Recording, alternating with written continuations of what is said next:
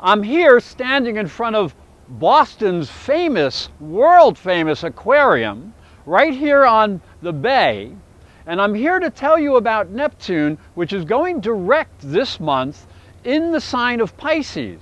Now, this is a very important position for Neptune to take because Neptune rules the sign of Pisces, and it will bring great sensitivity and a great sense of imagination and creativity to everyone.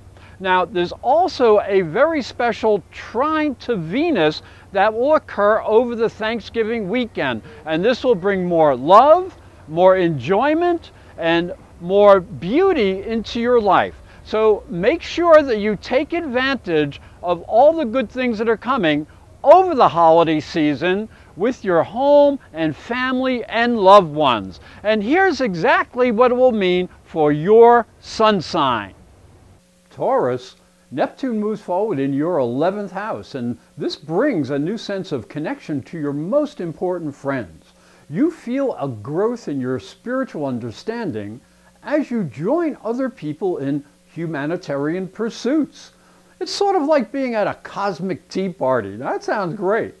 But Neptune also has a dark side, so be careful with people who would try to manipulate your feelings to try to get you to do what they want. That's not a good idea. Now, 2013 is coming very quickly, and it's going to be a very challenging year. So this is a good time to order a transit chart so you know what's coming at you for that year, for the whole 2013. Neptune and Venus will trine, that's a good aspect, over the Thanksgiving weekend. Now, Neptune rules the higher spiritual love nature, and Venus rules the lower material love nature. So when they're in good aspect, this is a very good thing. So this trine happens from your 7th house, and it brings a touch of romance to you, especially in relationship issues. So your relationships can be a lot better.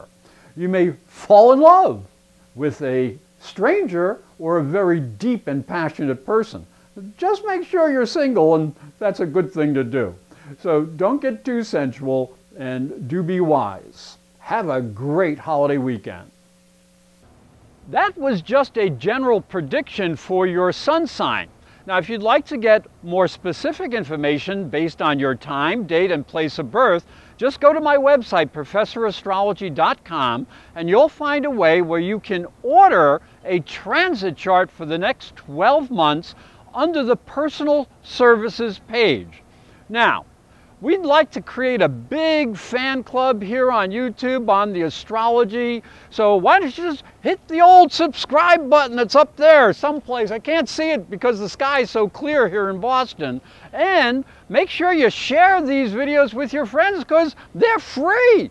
And I do them to help you, give you some insight into the information, into the energy that is coming your way so you can use it to help make your life a little bit easier. So I'd like to thank you for watching, and I'd like to thank you for listening to these videos, and I hope you have a great holiday season.